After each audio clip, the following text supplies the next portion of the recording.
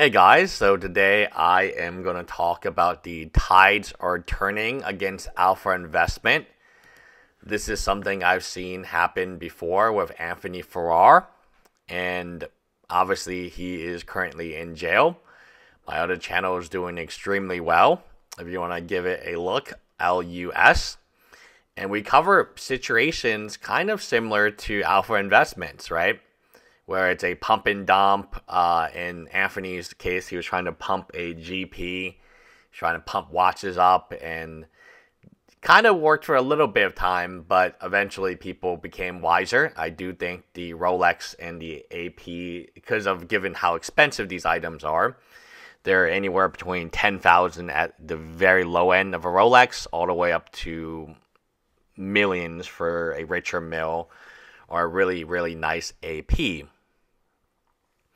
So they tend to be smarter than the typical Magic the Gathering investor or MetaZoo investor, no offense to them, but very few of them are ever going to own a nice Rolex. And yes, I own a nice Rolex. Now, on top of this, one thing that I want to make really, really clear is when you have intelligent people, they are going to really not love what's happening with the market. And one example of this where people are actually finally realizing that something is happening is the dumps, right? Before the MetaZoo dump and the Flesh and Blood dump, Rudy and the Amazon dumps, these are viewed by Rudy and his community as incredibly negative, right? And you know, when Rudy does a dump, like a MetaZoo dump, he'll call it Shrew the Ages, and he'll have a Rudy promo, and this will be viewed incredibly positive as, oh, Rudy is trying to help the patrons out, which is not the way that Rudy views the Amazon dumps. Rudy views the Amazon dump as, hey, the local game store is going bankrupt. But when Rudy dumps something, the local game store is never mentioned at all. So these local game stores are in trouble, and MVP obviously sells a lot.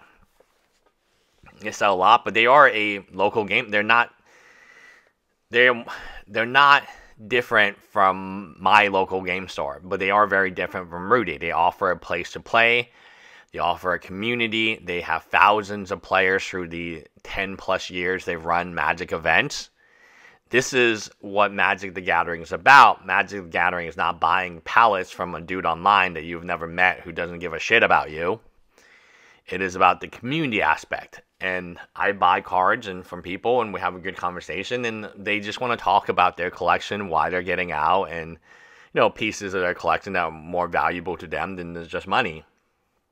The one other thing I will say about Rudy is very unflattering to him is that the smarter people, the people at the $100 level, they write me emails all the time.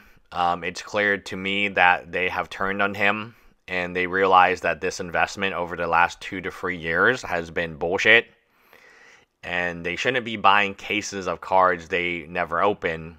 They're buying 20, 30 boxes of Modern Horizon, 20, 30 boxes of War of the Spark, Dominaria Remastered. You name it, they have it. And instead of having, 1 or 2 boxes, which would be normal, they have 20, 30, 40, 50 boxes. Because you look at these sets, Midnight Hunt, Streets of New Capenna, Crimson Vow, AFR, Uninfinity, Dominaria United, Uninfinity, right? They're, and especially these collector's editions, right? They're not very valuable. And to be quite frank from you, the collector's editions are very, very bad right now. But Rudy won't mention that. He only mentions when it goes up. So there's a disconnect. I think the disconnect is really obvious. He wants to sell product. He wants to sell as much as possible. But instead of selling it, let's say he has 10,000 the Ravnica Remastered collector boxes. His model is actually very smart. Instead of finding 10,000 people interested, which would be difficult, he finds 100 people who will all buy 100 of these boxes, and they get stuck holding the bag. And he's good. He's Gucci, right? He's Gucci. You see what he did with MetaZoo. You saw what he attempted to do with Flesh and Blood. And the reason he won't talk about Locana doesn't need him. This is Disney IP. Any game that does not need Rudy is not going to use Rudy. Because they understand. I mean, look at what happened to Argent Saga. Look at what happened to Force of Will. Look at there's other games that Rudy does not mention anymore, which are actually much worse off than MetaZoo right now. Argent Saga, for instance, I think is bankrupt. Or there's no longer going. It's a dead card game, I believe. Somebody correct me if that is incorrect.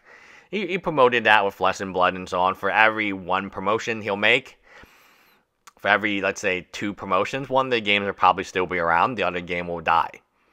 That's what we saw with MetaZoo, which was the Pokemon equivalent. And then Flesh and Blood, which is the, quote, Magic equivalent. People are upset. People are mad. You can read it from his comment sections. And let's just kind of say what it is. Rudy hates products that Rudy cannot make money from. And Magic 30th was that product. He had just sold a mystery pack, repack for $700. That probably the average... If you look at the average pack today, maybe less than $100 if the redemptions are expired, right?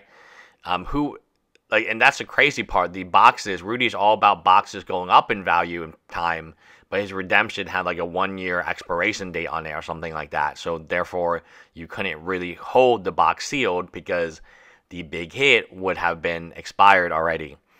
I've heard many rumors that Rudy is just absolutely blocking everyone left and right that he can, and things are not so as well as they appear. He wants everyone to appear that he wants everyone to think Wizards of the Coast is doing a fantastic job, so they can sell more around the gun. It's a limited. He said.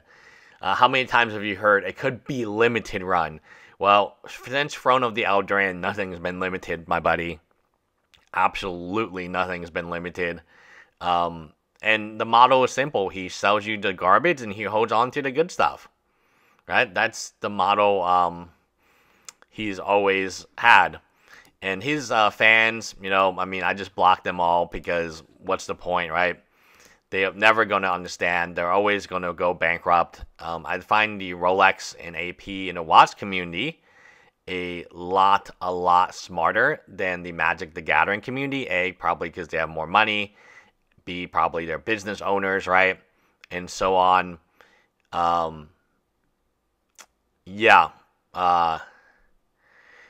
do believe that a